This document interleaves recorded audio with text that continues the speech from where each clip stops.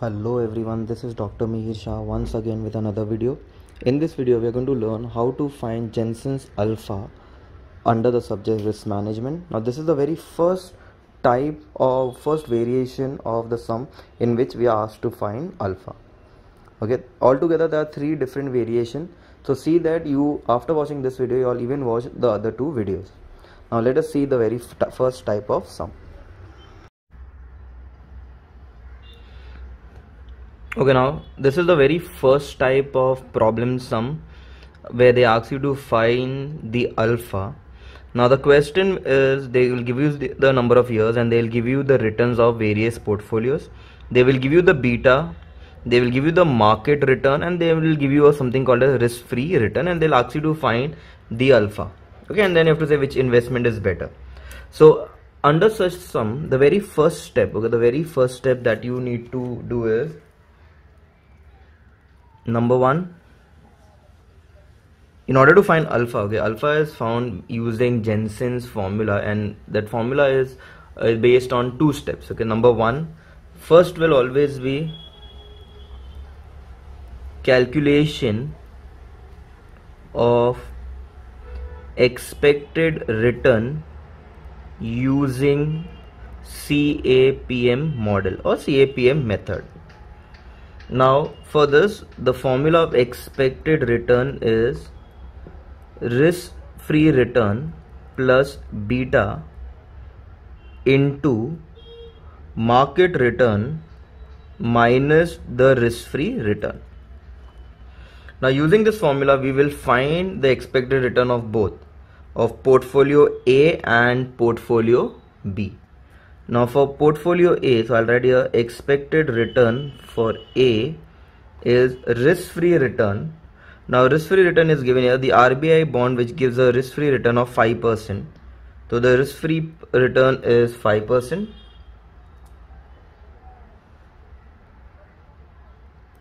The beta given in the question is, now the beta of the 2 portfolios are 1.3 and 1.2. So I'll take the first one, 1.3, that is for A, into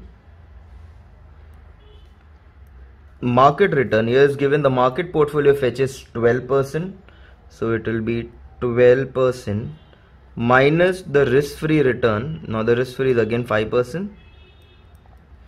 Further solving this, we'll get this as 5% plus 12 minus 5 is 7, and 1.3 into 7 will give us 9.1%.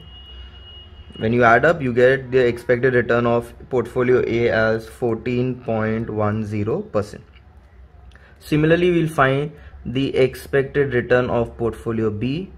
Again, risk-free return was 5% plus beta, here the beta is 1.2, into market return which is 12% minus risk-free return which is again 5%.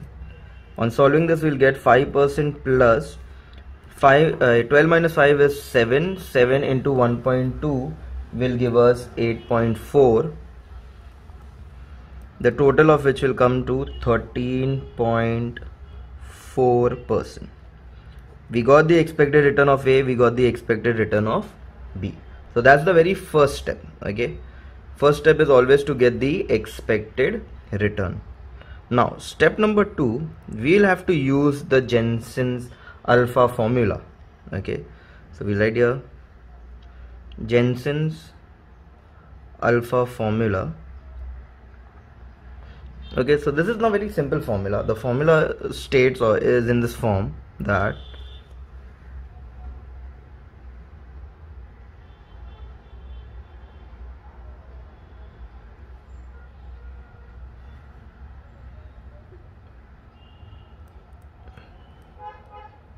Jensen's alpha is equal to the actual return minus expected return. Actual return minus expected return. Now actual return in our form, now see there are 4 actual returns. Okay, in our case there are different returns for each. So what we'll do is we'll have to take one at a time. So we are going to do first for portfolio A. So I'll note down here portfolio A. For portfolio A, we have 4 years. So number 1 year ka alpha will be actual return is 13 minus expected return of A, that is 14.1.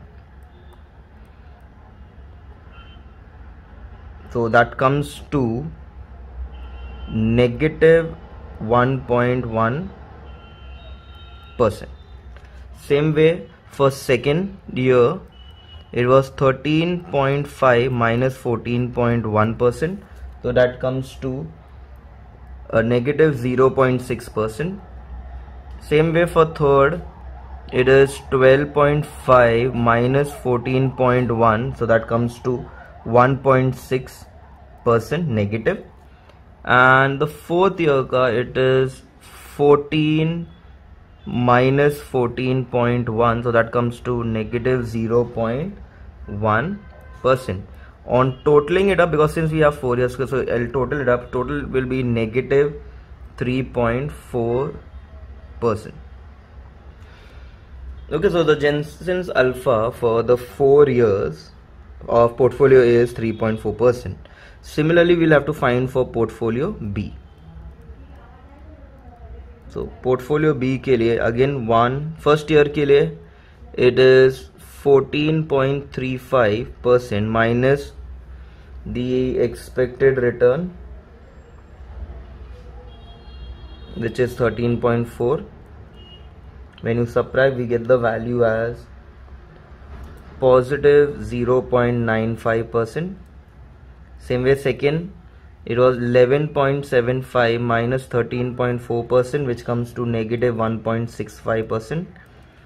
Third year ke liye in the same order, 13.60 minus 13.4, we get the value as negative 20%, but it's positive.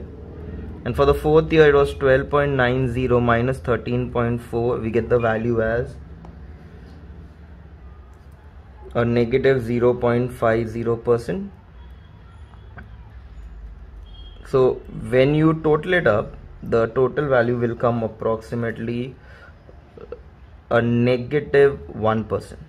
Okay, 1.00. So I can just write it as 1%. So step number 1, expected return. Step number 2, we need to get the alpha. Now, when such kind of sum is given where they have just given you return, the next step what you will have to do here is you need to find the alpha factor, because there are multiple years in this. So our next step, third step will be we need to find the alpha factor. Okay, that is nothing but basically the average. Okay, so for portfolio A, the alpha factor will be the average. Okay, the average of the total portfolio of the alpha values. So it will be 3.4% divided by how many years? Now we have 4 years, so it will be divided by 4, which comes to a negative. Okay, and on top of this was negative, so it will be negative 0.85%. Similarly, we'll need to find for portfolio B, so it would be 1%, a negative 1% divided by 4, so that will come to negative 0.25%. So once we got that alpha factor, we need to adjust this in our actual expected return. So a final answer, step number 4, we need to find the expected return adjusted for alpha. So for portfolio A, the expected return was 14.10%, and now alpha factor what we got is negative, so we'll have to less 0.85% on with that, and we will get a final amount as 13.25%. Okay, so we are finding here the alpha of A, and similarly for portfolio B, okay, the alpha will be again the expected return 13.4 less 0.25, that is we are going to adjust it, So the value will come to 13.15%. So this is how you need to solve the sum when they gave you, when you need to find basically the alpha when they give you two portfolios in percentage. They give you the betas, they give you market return, and they give you risk-free return. So this is the 4 steps that need to be solved in order to solve such sum. I hope everyone have understood. Now this is the first type of sum under alpha. Okay, there are 2 more different variation in the sum which we will be learning ahead. I hope everyone has understood this. The second part and the third part for both different videos will be posted, so see that you all even view those particular videos. With that, we will be ending this video here. Thank you.